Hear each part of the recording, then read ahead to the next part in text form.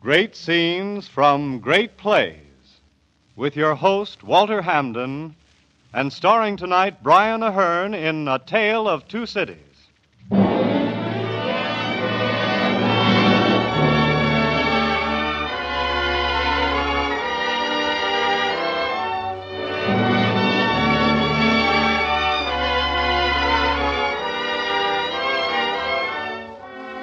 Each week at this same hour, the Episcopal families of your own community and the Episcopal Actors Guild invite you to share the dramatic inspiration of great scenes from great plays as transcribed by famous artists of stage, screen, and radio.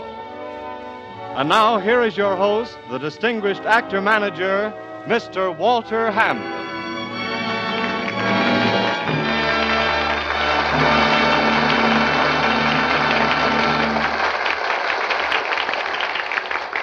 Thank you, and good evening. Few famous events have inspired so many great stories as the French Revolution of 1793. Its lofty idealism, caught forever in the words liberty, equality, fraternity, and its terrible cruelty, symbolized by the slaughter of the guillotine, have both illuminated a background of heroism and violence for stories of perpetual meaning. One such it is my privilege to present to you tonight. A play based on the novel by that most beloved of all novelists, Charles Dickens. The story, A Tale of Two Cities. And here to play the unforgettable role of Sidney Carton, it is my pleasure to present the internationally popular star, Mr. Brian Ahern.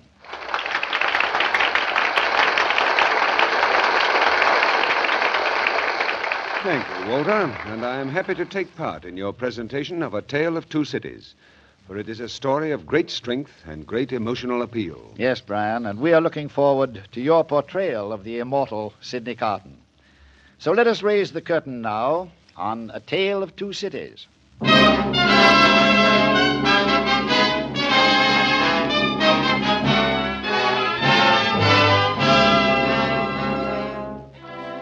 Our tale of two cities, London and Paris, begins in the year 1783. In London's famous criminal court, Old Bailey, a young Frenchman named Charles Darnay is facing a charge of being a spy for France. One of the witnesses is being questioned by Sidney Carton, counsel for the prisoner. And now, Dr. Manette, on the night in question, you say that you were reunited with your daughter, Lucy Manette. Yes. I had not seen her since she was a child. Oh, why? Many years ago, I was imprisoned in the Bastille in my native France without trial. I remained in prison for 21 years. And you cannot identify the prisoner, Charles Darnay, who was your fellow passenger aboard the Channel packet that night. I had just been released from prison. My mind was not clear. But I am told Mr. Darnay was most helpful to us on that journey, and he has been ever since. I beg to be excused from testifying against a young man of whom I know nothing but good. Now,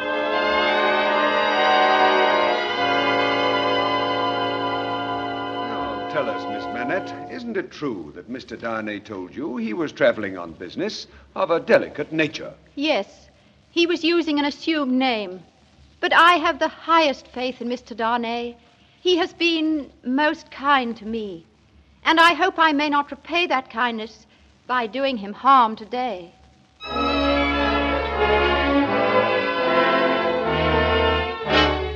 Mr. Bassett, you maintain that for 5 years you have observed the prisoner, Charles Darnay, making secret journeys between London and Paris. Yes, and holding mysterious meetings with French conspirators, giving them lists of British military interests. Mr. Bassett, look me squarely in the eye, please.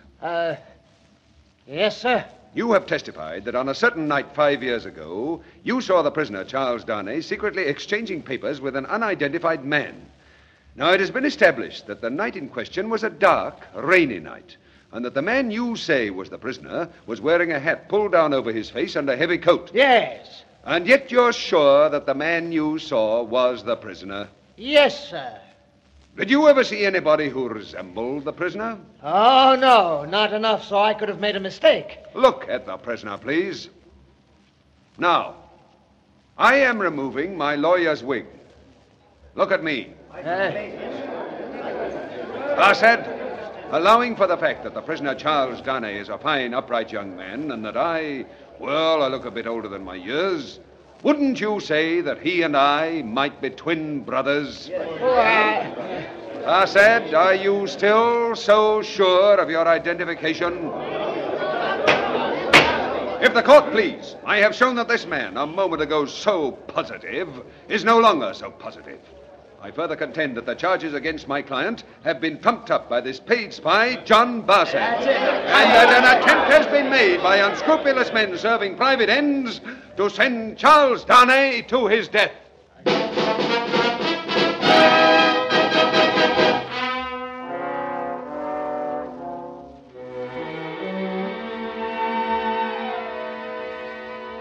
Mr. Carton, Ah, Mr. Darnay. you've left our little celebration to celebrate by yourself. Oh, forgive me, Mr. Darnay, but my tastes run to solitary celebration. At least let me interrupt to express my gratitude for your obtaining my acquittal today. Oh, it was an amusing courtroom trick. Still, it saved my life. Mr. Carton, I feel I owe it to you to tell you what I could not say in court. The truth about my business in France. You owe me nothing, Mr. Darnay. Let me judge that. You see, I come of an extremely wealthy and powerful family of France. A family of nobles. There's no crime in nobility, or the lack of it. As my family has wielded its wealth and power, there is a crime. That's why I have renounced my name, my title. The business which took me to France so often was the sale of my portion of the family estates and the settlement of its debts. What is your real name, Darnay? My uncle and present head of the family is the Marquis de Saint-Evremont. You? A Saint-Evremond? My uncle considers me a traitor. That's why he used that paid spy, Barsad, to trump up those charges against me. The name of Saint-Evremond is hated by every man, woman, and child of French blood. Does Dr. Manette know this? And Lucy? I intend to tell them. I see. Will you join me in a drink? No, thank you. Mind if I do? Not at all. It's the weakling's way out of a life of loneliness. But you have no reason to be lonely. I admire you. So does Dr. Manette. And Lucy has a high regard for you. Regard for me, love for you. Love? She loves you. And still, knowing that and loving her myself, You love her? still I saved your life. What a fool I am. And yet I don't mind your knowing it. I've told you part in hate, part in liking, and all in bitterness. Well, perhaps now you can think better of me than I think of myself. You've given me courage, Mr. Carton, to tell Dr. Manette everything I've told you, and to ask for Lucy's hand in marriage. You've made me a very happy man. Now, that was hardly my intention. Now, suppose you go back to your celebration and leave me to mine.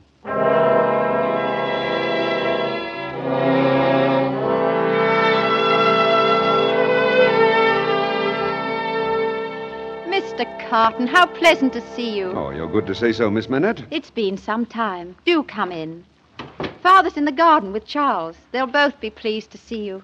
Before we join them, may I express my happiness at the news of your engagement to Mr. Darnay? Charles says it was your sharp eyes that first discovered how I felt. We owe you our happiness. But, Mr. Carton, you look tired, ill. Yes, I am, in a way. Your family, your work. My work? There's not enough of it to tire me, and I don't want more. And family? Why, Miss Manette, the only persons I care about on earth are in this house. Then I want you to feel that this house, now and later when Charles and I are married, is always yours. Miss Lucy, will you hear something that I have to tell you? Of course. I don't want you to be afraid. I meant to keep this to myself, but I feel it must be said and done with. I love you. Love? I've loved you from the beginning. Oh, I know it's impossible for you to return the love of a man like myself. I love Charles. Oh, I don't deceive myself. Even if Charles Darnay had never been born, I would have no standing before you. But it gives me some slight consolation to know that I'm capable of love for you. It gives me a standard to measure how far I have fallen from what I might have been. It will end in nothing. But I wanted you to know that you inspired it. Mr. Carton, Oh, there's nothing I can say. I know. But there is one thing more I must say. One thing that may, heaven knows how, give my life a meaning in the end. Miss Lucy, for you, and for anyone dear to you, I would do anything. In the happiness that lies ahead for you and Charles Darnay, forget all else I've said, but remember this one thing, that there is a man in the world who would give his life, for what little it's worth, to keep a life you love beside you.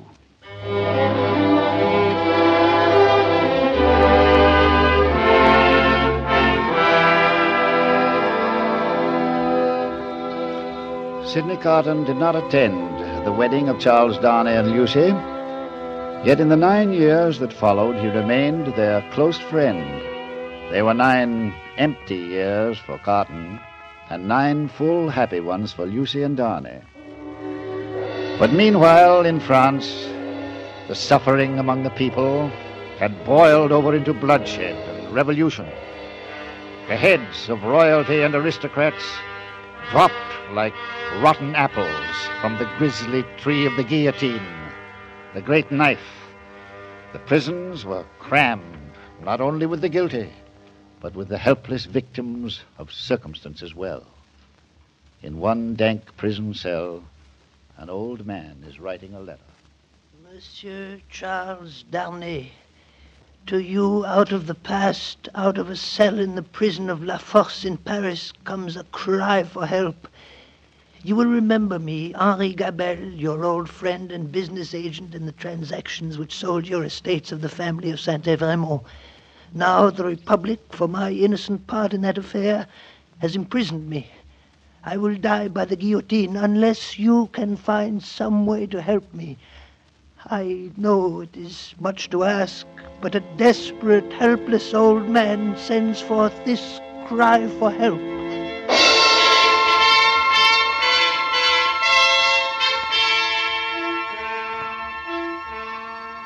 Miss Lucy, Dr. Manette, I had your message and came at once. Father and I found this note on coming home this afternoon, Mr. Carton. Charles has left suddenly for Paris. Paris? In heaven's name, why? He's gone to try and save an old friend, Henri Gabelle, from the Revolutionary Tribunal. Oh, what foolhardiness. Nobody can be saved. The Republic wants blood. More faces Darnay than failure to save a friend. He may destroy himself. Remember, he's a Saint-Evremont. But, Father, he renounced his family years ago. Oh, that'll be of little consequence, Lucy, at a time like this when blood flows freely. Mr. Carton, I am an old prisoner of the Bastille. No patriot of France could possibly deny me one small return for my long, unjust imprisonment. Safety for the husband of my daughter. Lucy and I are going to France at once. But that's foolhardy madness, too. The screaming rebels won't hear your plea. Oh, there must be another way. You must stay here. No, we're determined to go. Then you give me no choice. I'll go with you.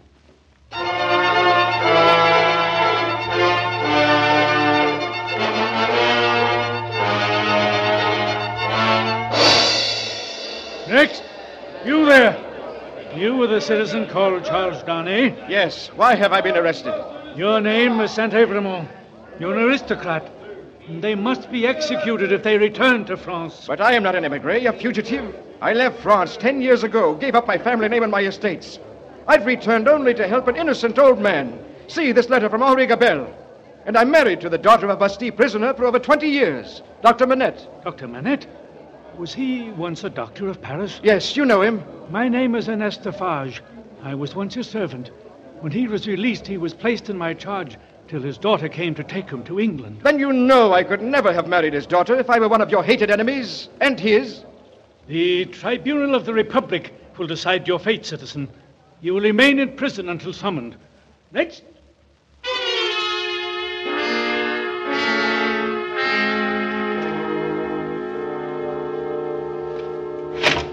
Here you are, citizen Saint-Evremont. Yourself. You won't be in it long. Jailer, Huh? let me look at you. I have no time. There are other prisoners. One moment. Yes, in Old Bailey Court in London 10 years ago. You, John Barsad. Huh? Once a spy for my uncle. You're mad, citizen. John Barsad. My name is Mutuus Scaevola, servant of the French Republic, jailer here at La Force prison. You're jailer, citizen.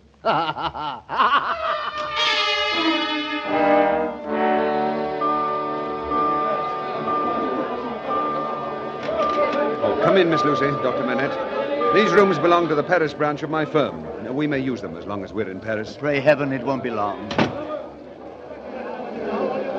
What's that? Why are the people shouting? Oh, a moment, Miss Lucy. Let me close the shutters. Unhappily, these windows overlook the Republic's place of execution. The guillotine. Oh, Lucy, put it out of your mind. We have so little time. First, we must find Darnay. Now then, Doctor, this man Defarge. Yes, my old servant, he will know. He and his wife have a wine shop in Saint-Antoine. Surely they can find out for us where Charles is if he's in danger. Dr. Manette, write Defarge a letter for me. I'll go there at once.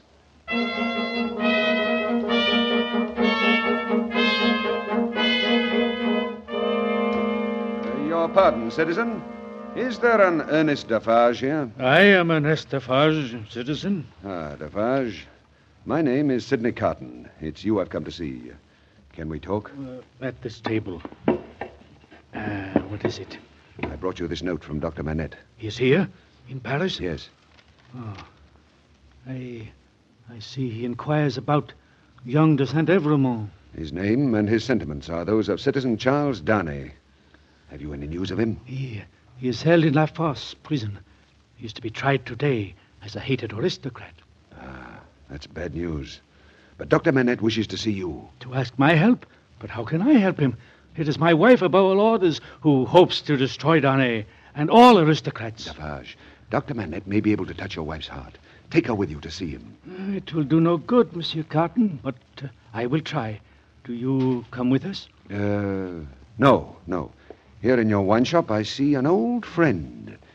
You go ahead with Madame Defarge. I'll follow shortly. As you say, citizen. Therese, a word with you. You there? Aye, citizen. Yes. You, John Barsad. My name is Skyvola. I'm a jailer at La Fosse prison. You mistake me, sir. Not that face, and never that hangdog manner, Barsad. Quiet, citizen. Ah, that's better. I'm sure you remember me. Take care, Citizen Carton. I know you, but the game is not equal between us. True indeed. The game is in my hand. You'll need good cards for that. Cognac, citizen? Now let me look over my hand, Citizen Barsad, servant of the Republic, also formerly a spy in the pay of the Marquis de Saint-Evremont and the British government. Have you followed my hand? But not to understand your play. You may, when I play my ace. Denunciation of Citizen Barsad to the nearest section committee. And then what? The guillotine you wish on others for yourself. What? Now look over your hand. What do you want of me? You're a jailer at La Fosse prison. You will procure me access to the prisoner Darnay when I demand it. Take you to him? It would be my head. You forget, Barsad. It's your head already.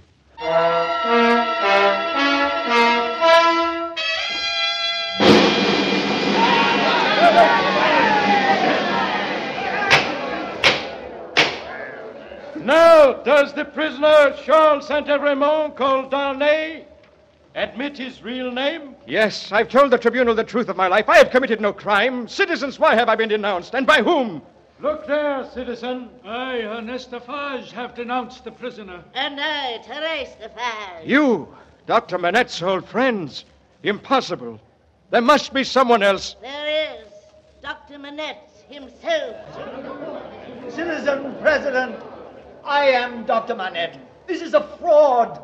Who says that I denounced the husband of my own daughter? I demand to be allowed to answer that question. Come to the stand, Madame Defarge. You all know that Citizen Manette spent 21 years in the Bastille. Do you know why? Because as a doctor he attended a peasant family which has been under the yoke of the Saint-Evremont.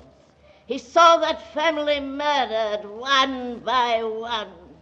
And for knowledge of the crimes of the Saint-Evremonts, Dr. Manette was sentenced, untried, to a living death. Of all that peasant family, only I, a younger sister, survived. And the murderer of all my family was the uncle of that man Darnay, who now stands in the prisoner's dock. In the name of my family, in the name of countless others trampled by the Saint-Evremonts and their power, I demand the head of this man. Shall I have Wait! it? Wait! My story is true. I have known the real identity of Charles Darnay for years. He never knew it was his family which destroyed my life. I tell you, he is no true Saint-Evremont. Then let his life be your sacrifice to the Republic.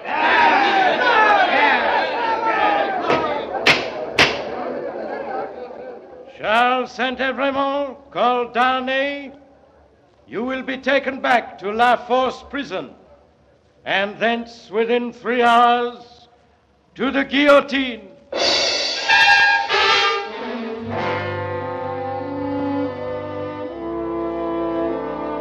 Father, Mr. Carton, you must help me. I must die with him. Courage, Lucy. Have courage. I need no courage to die, and I want no courage to live without him. Oh, Lucy, you must. There's still time if we... If I might only see him, embrace him one last time before... Oh, before... Lucy. Mr. Carton, she's fainted. Help me place her on the No. sofa. Do not revive her now, Dr. Bennett. Oh, my poor Lucy. Once I said I would give my life to save a life you loved. It was a sacred promise. I seal that promise now with a kiss you will never know.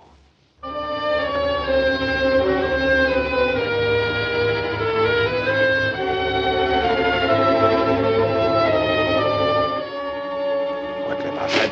There he is, Citizen Carton. But be quick. I shall, Bassett. Stay where you are. Darnay. Carton, you in Paris? And a prisoner, too? No. I bring you a request from Lucy that you ask no questions and do exactly as I tell you. First, change that coat of yours for mine. Come on, quickly. There's no escaping from this place, Carton. What is that strange odor? Odor? I smell nothing. Now, your waistcoat. Your cravat. You will only die with me. Hurry, man. What odor is that? What is that cloth in your hand? It's nothing. No. Just something to put you to sleep for a short time. Bassett, he's ready. Take him away. This is devil's work, substituting yourself for a condemned man. It'll cost me my head if it's discovered. Discovered? That trick will not be discovered, Bassett. Why, even at this moment, even you cannot be sure which of us, myself or him, is the man who's going to the guillotine.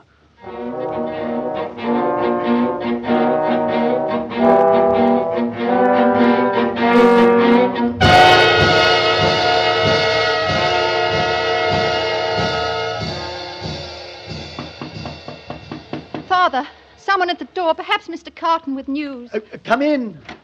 Your help, if you will. Bassett. And Charles! Charles! Oh, here, rest him in this chair. He'll recover shortly. Bassett, how did you come to be here with Charles Darnay? There's no time now for questions or answers. You'd best get yourselves and him out of Paris at once. And let me get away from here before I join his friend under the guillotine. Wait, Bassett. Father, here in Charles's coat, a letter. Lucy, my dearest, I will soon climb the steps to the guillotine, not as Sidney Carton, but as Charles Darnay. Strangely, these are the happiest moments of my life. To know that you love Charles Darnay, and that for these few moments, I am Charles Darnay. I once told you that there is a man in the world who would give his life to keep a life you love beside you. The time is here. The world in which I have done so little, in which I have wasted so much, fades fast from before me. But in its stead, I see the lives for which I lay down my life, peaceful, useful, prosperous and happy, in that England which I shall behold no more. It is a far, far better thing I do than I have ever done. It is a far, far better rest I go to than I have ever known.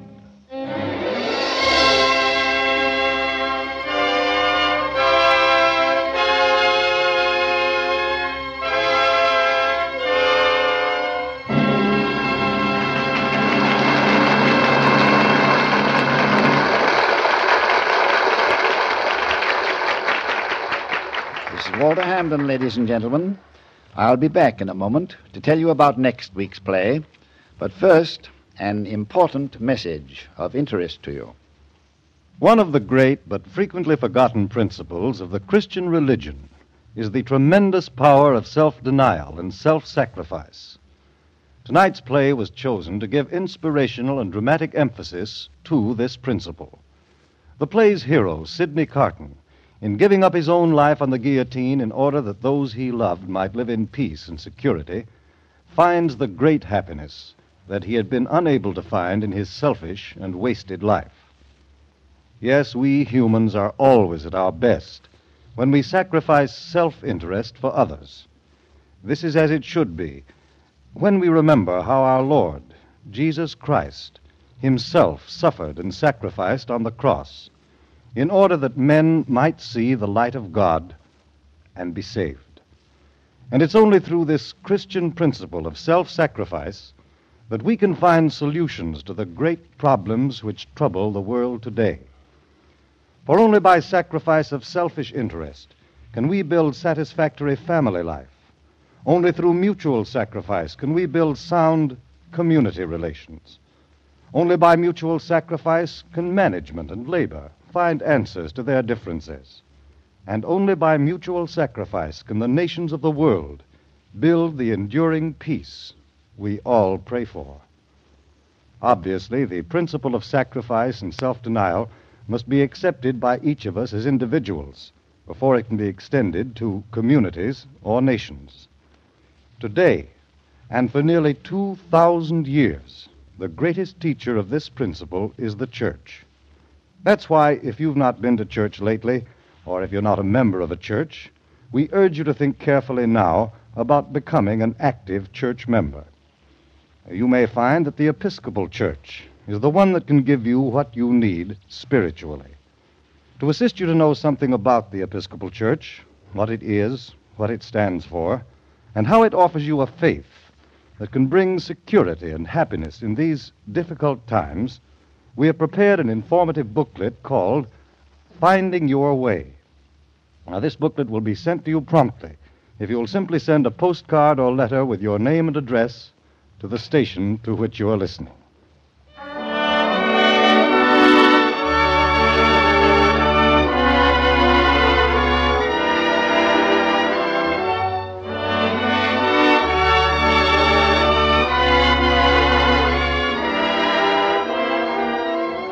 I want to thank our cast, and of course you especially, Brian O'Hearn, for a thrilling performance. Next week, friends, it will be our pleasure to present Arthur Wing Pinero's beautiful play, The Enchanted Cottage, the story of a man broken in body and spirit and a very plain young girl, and how they discovered a great miracle in a strange way in a strange place. Our guest will be the lovely motion picture star, Miss Jean Tierney. I hope you will join us. Now, an invitation from the Episcopal Church. The Episcopal Church welcomes men and women alike to share in the opportunities for service represented by the Church's wide variety of activities. There's important work to do for those less fortunate than ourselves, work that in the true spirit of the Church makes better people of us all. So after services this Sunday, why not have a talk